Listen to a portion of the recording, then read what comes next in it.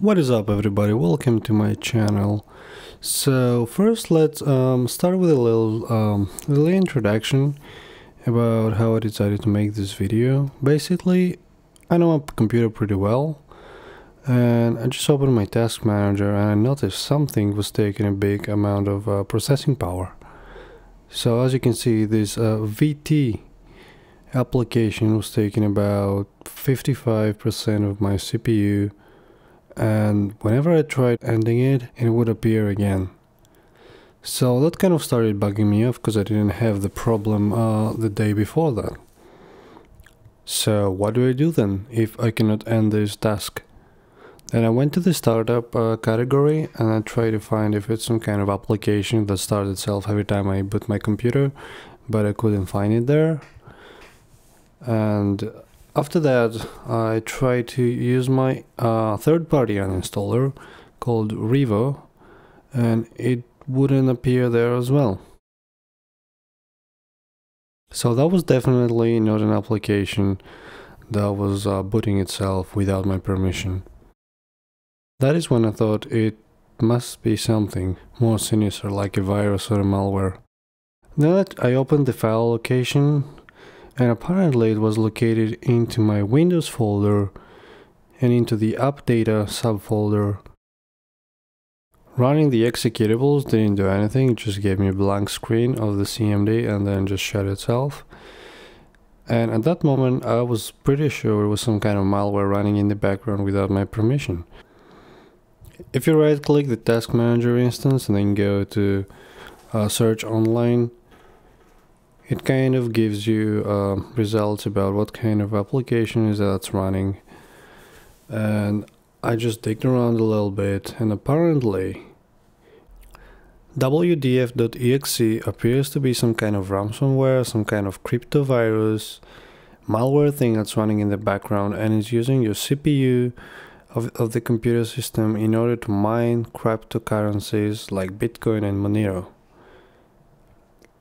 Actually, WDF.exe pretends to be some kind of Windows desktop firewall thing, but it's nothing like that and may actually use over 90% of your CPU, therefore slowing down your computer's performance.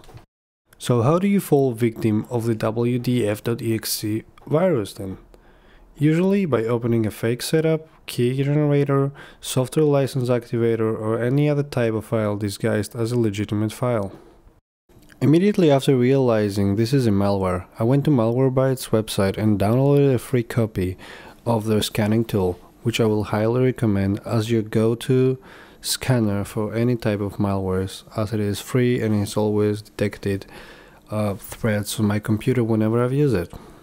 The installation process is pretty easy. You just download the exe setup file and you go through the installation process, and as you can see, it's pretty quick. I think it takes about 118 megabytes of space to install. So once we've opened the malware application, if we go to the settings tab, then we can just make sure we are doing an in-depth scan once we actually do the scanning.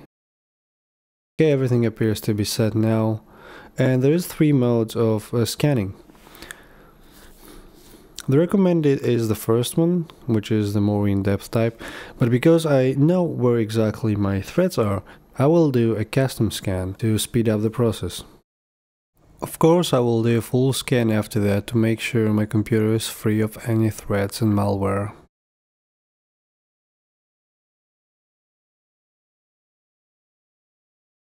And there we go, Malwarebytes has found 4 threats into the very same folder I did the scan into, and it appears to be that WDF.exe application that was running in the background.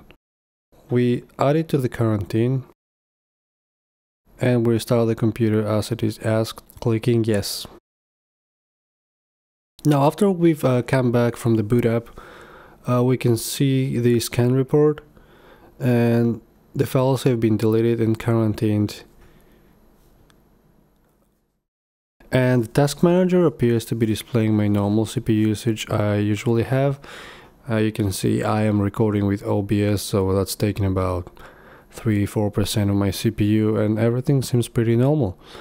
So that is folks for this video. I hope it has been useful to you, and if you see any unusual background applications running on your task manager, please do not let them run, because it might be some kind of ransomware, malware, some kind of keylogger, and your computer security could be seriously compromised.